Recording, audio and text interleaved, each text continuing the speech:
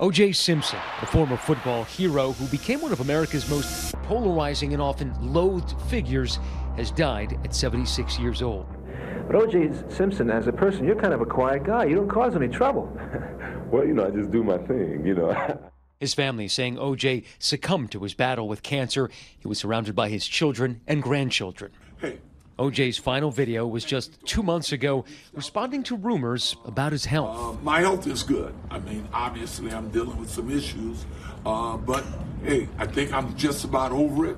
Orenthal James Simpson was at the center of one of the biggest and most controversial legal cases in American history. Simpson not guilty of the crime of murder.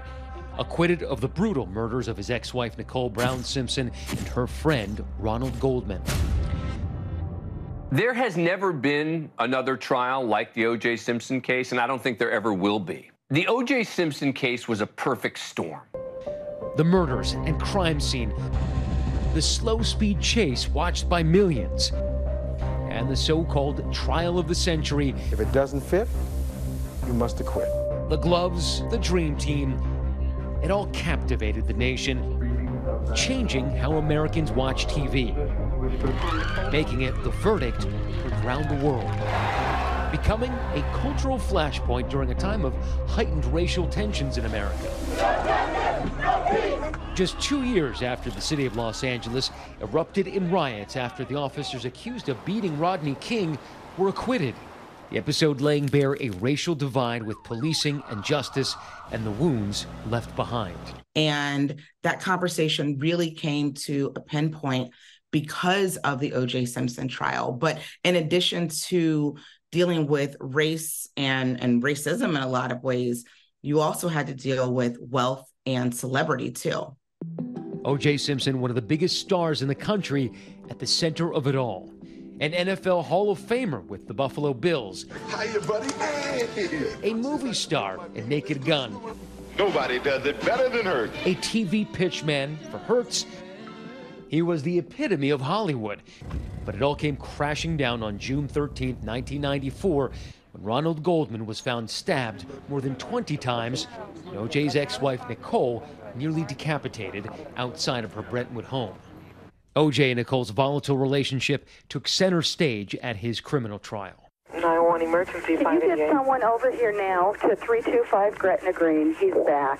Please. Well, okay, what does he look like? He's O.J. Simpson. You're going to hear him in a minute. He's about to come in again. Okay, just stay on the line. I don't want to stay on the line. He's going to beat. Wait a minute. O.J. Simpson was well known to have been beating Nicole Simpson. And even after the divorce, for 2 years, she had been tormented and stalked by him. And people knew it, and nothing happened because he was O.J. Simpson. O.J. Simpson soon emerging as the prime suspect in the double murder. 5 days after the grisly killings, prosecutors ordering Simpson to surrender. Instead, he led law enforcement on a now infamous slow-speed chase in his white Ford Bronco,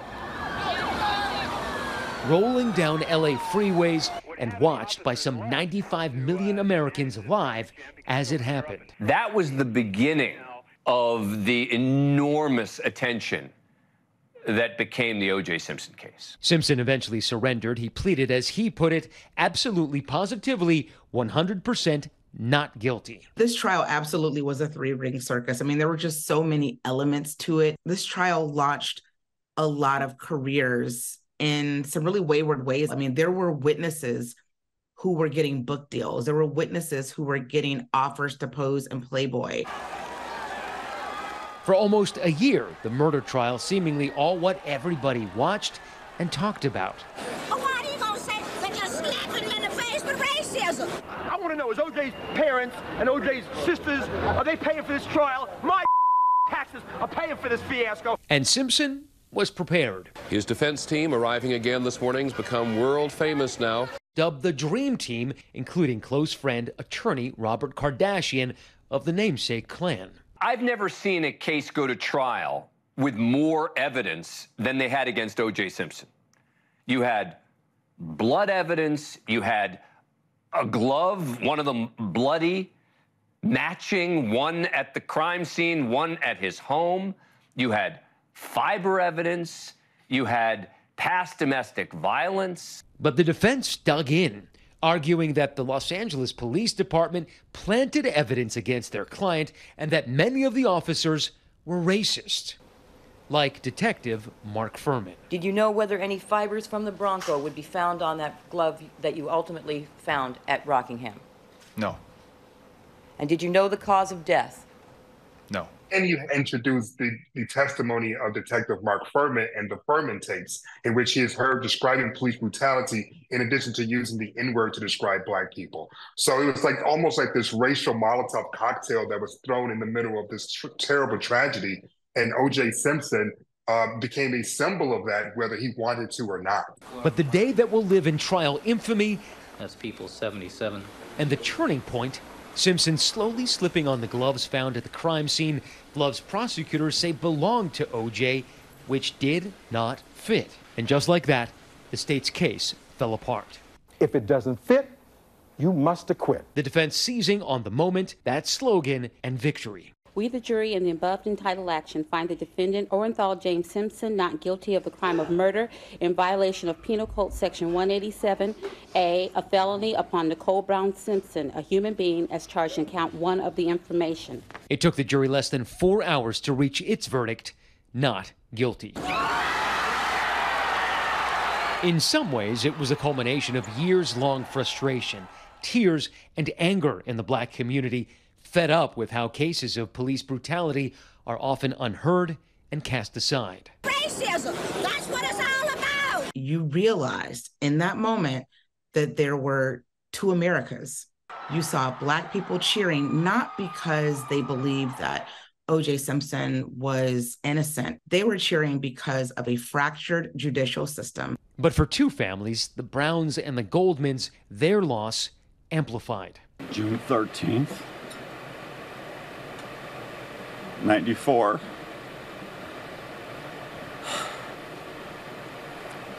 Was the worst nightmare of my life.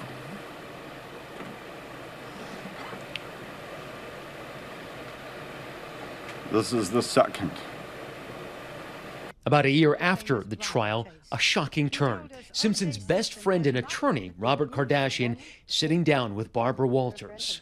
I asked you if you yourself doubt O.J. Simpson's innocence. I have doubts. Why? The blood evidence is the biggest thorn in my side. That causes me the greatest problems. So I struggle with the blood evidence. 3 years later, the Goldman and Brown families sued Simpson in a separate civil trial. O.J. found liable and ordered to pay $33.5 million to their families. And in the civil case, they actually uncovered additional evidence beyond the enormous evidence they already had against O.J. Simpson. So if you take the two verdicts together, yeah, he didn't serve time, but he was found responsible for the killings. O.J. Simpson is under arrest in Las Vegas in connection with an alleged armed robbery. But Simpson found trouble again in 2007, arrested for robbery and kidnapping at a low-end Las Vegas casino. Simpson claimed he'd received a tip that some missing personal memorabilia had surfaced in the hands of a sports memorabilia dealer. His dramatic attempt to retrieve it documented on an audio recording, played during his trial. You can steal my to sell it. Don't let nobody out here. His defense attorney saying the case reeked of retribution for the 1994 murders. It says Perkins. This is great. Yeah. John said, he's like, yeah, California can't get him. Now we'll be blank got him. Simpson was convicted in 2008 and served almost 9 years in prison. O.J. Simpson had the book thrown at him in a case that, if it had been someone else, probably would have been a much lower sentence.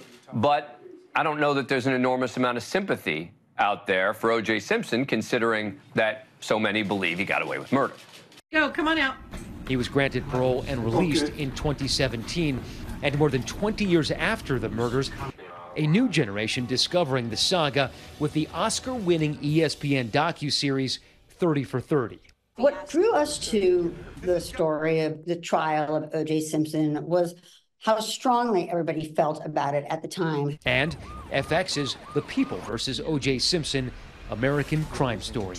This trial was a very good sort of a harbinger of reality TV. You know, people had their favorite characters. It was like watching a show as opposed to watching a trial. Even though O.J. Simpson is gone now, we're probably still going to be talking about O.J. Simpson for a really long time because we just learned so much during that trial and in the aftermath of that trial, and it kind of changed the course of history in a lot of ways.